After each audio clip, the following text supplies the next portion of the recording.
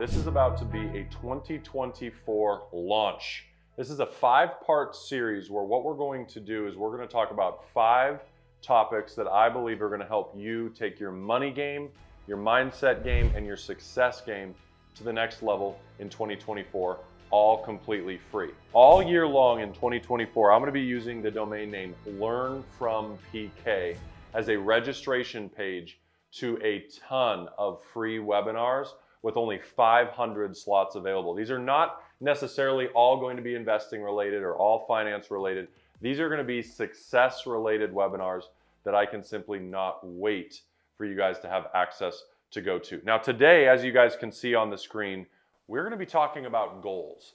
And really what I want to talk about with regard to goals is not only how to hit them, but how to set up goals. Because I think defining goals is oftentimes more important than what you do to get there. Because if you fail to plan, you plan to fail.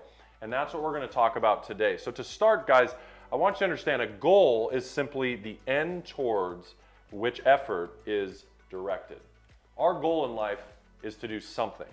It might be to make a bunch of money, to impact a bunch of lives, to get a dream job, to get a dream house. Whatever your goals are, we have a direction to go towards. And today, that's what we're going to talk about. This is you on the bottom left corner. You, for all intents and purposes, are sitting there smiling, and your goal is to reach, as you always know, you're going to reach for the stars, you're going to reach for the moon, and you're going to reach for these things, but sometimes I feel like we're lost. We don't necessarily know what we're targeting, how to target it, what to even do, and that's what I want to explain in this first video of 5 to make sure that you understand how to go from here, which might be at a current level. We'll say, let's say right now you're at this level. And in order to get to this goal, you need to get to this level. And that might be financially, that might be spiritually, that might be physically. I don't know what it is for you, but that's what we're going to spend today talking about, again, which is just talking about how can we get to this moon. So before we start, I want you to know that you must be great at defining goals. In this case, your moon. You must get really good at defining what your moon is. What are you actually targeting? When you're listening to this, this might be late 2023. This might be early 2024. Heck, this could be 2026. The point is, right now you're thinking, I want to accomplish X or Z or whatever it is. And I want you to learn how to define that. So before I begin on defining that, I want to share with you guys a story. I was in a marketing class in college. I have my bachelor's in marketing, and what we learned about in college was the SMART acronym. Some of you guys may have heard it before. It's how to define goals, and it's SMART. And this is what it stands for. It stands for specific. That's the S. The M stands for measurable. The A stands for attainable. The R stands for results oriented. And the T stands for time bound. But I want to ask you guys a question, because I had a problem with this. Even though I passed the exams when they asked me that question, I had a problem with the way this was set up. Do you think in 2014 that I thought the life that I have now, the relationships I have now, the houses, the cars, the life was attainable at that time? No, I didn't think it was attainable.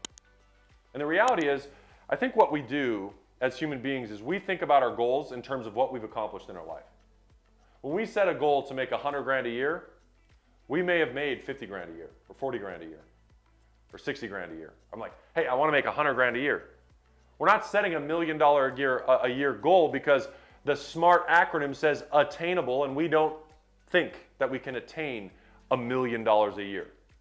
So the first thing I want you guys to understand is, in terms of this SMART acronym that everybody uses for goal setting, I believe that is the first thing you need to get out of there. Your goals should be specific, they should be measurable, they should be results oriented and bound to time, meaning they have a deadline, but attainable is so subjective. Because your goal, think about this for a minute, of making 100,000 a year, other people are barely surviving on 100,000 a year. Your goal to make an impactful change or gain, say, hundreds of clients in your business, whatever your goal is, you might right now think, hey, that's not attainable to me. But to another person, that's a bad month. See, all I'm trying to say is attainable is only relative to your current level of success. And what I want you guys to understand is, if you can attain your current level of success that you believe is attainable, but then you can think, man, I don't think I can attain $1 million a year, but I'm going to target $1 million a year. That's how your goals should start to look. So what I want to talk about is our moon. What is your moon? And listen, you can do as many as you want, but I want you to write down on a piece of paper right now, what are your goals? You know, is it a money figure? Maybe that's per month. Is it, you know, I want to lose weight? Is it, I want to visit family? Now, you can write down as many as you want. I'm encouraging you to pause the video and write down as many as you can think. What are my goals? It might not be for the new year, maybe it's for the next 12 months. We don't have to wait for a new year to go get some goals. You don't have to wait till January 1 to change your life. You can start right now. That's what I want you to understand.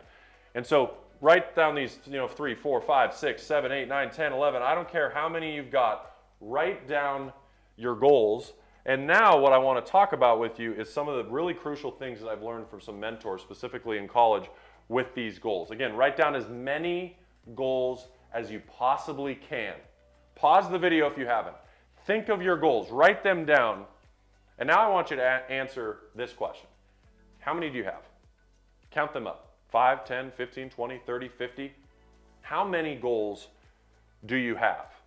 And whether you have one goal or 50 goals, I want to share a story with you. I had a professor in college. And this professor in college told us that he was able to get mentored and work with people that were around Warren Buffett. And one of the things that he had taught us in college was that Warren Buffett said to him that however many goals you've got, you probably need to condense them.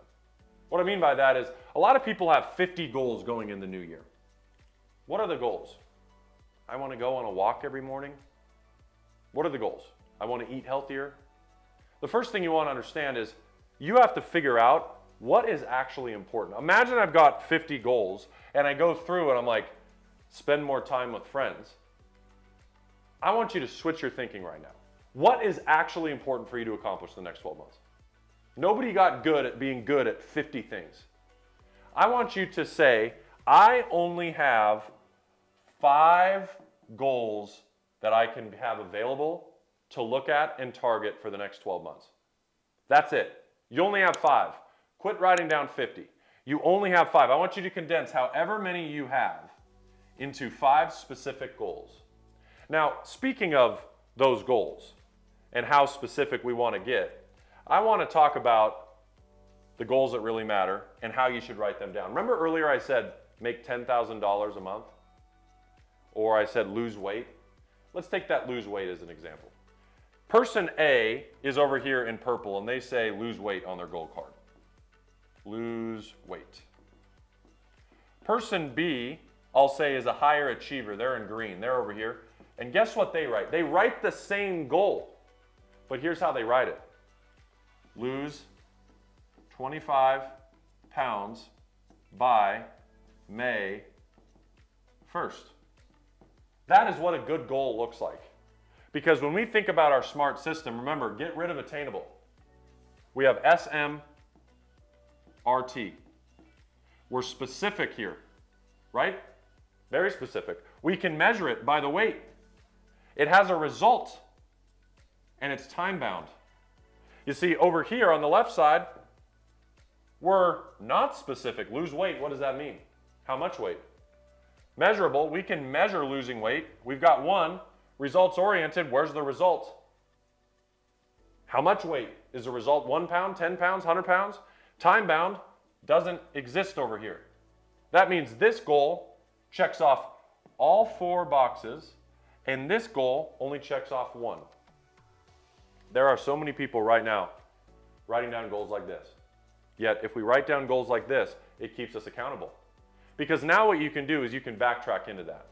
You can go back into that and say, if I need to lose 25 pounds by May 1st, then this is what I need to lose each month. Oh, this is what I need to lose each week. And now I can start getting on the scale every single week and looking at that and starting to measure that. This, again, guys, is an exercise that I like to do every single year. But again, to recap this, you need to condense this to 5 items. Very specific. What do you want this year? But I'm going to put you into something that not a lot of people talk about. Everybody always says, what do you want? Most people don't know what they want. Most people, one day they want to be rich, then the next day they say, I like work-life balance. Most people say, I want to be the next really healthy fitness influencer, and the next day they say, you know what? That's all a facade, that's all fake, I don't want to be healthy. I want to relax. People don't know what they want, and honestly, if that's you that goes back and forth, my question for you is, you need to have that conversation with yourself. How bad do you actually want it? Because some people just don't want it that bad, and that's fine. This is not the topic of conversation for you in this. So, with that said, I want you to put these goals somewhere that you're going to see every single day. That might be in the car, that might be on a mirror, that might be on your phone background. For me, what I do is I put them on a sticky note on my desk. And I can tell you this, anybody that comes in my office and looks at my desk will see a sticky note, and it'll have between 1 and 5 goals on it for that period of time. And that is because that is all I give a shit about, is that 1, 2, 3, 4, 5 goals. I don't have 50 goals because I can't focus. I need to focus, hit a goal, move on. And that's what I want you guys to focus on doing this year. But my question for you is, how many of you guys have financial goals? A lot of you guys follow me all over social media because of money. You want to learn more about money, budgeting, investing, all these sort of things. So you might have a financial goal. And before we move on, I want you to ask yourself a question. Did you hit your financial goal in 2023? That's it. Some of you guys are saying, well, I did pretty well. Well, was that your goal, to do pretty well? Because some people, they did well, but they never had a goal. Some people don't have goals. Other people, you say, no, I didn't. Okay, let's look at that. What did we do wrong? Where did we go wrong? Work ethic, work-life balance, family life, lawsuits. I don't know what came into your life. What caused you to miss? You have the ability right now, listening to this message, to flip. You can start right now. You don't have to start at the new year. You don't have to start in the new month. You don't have to start in the new week.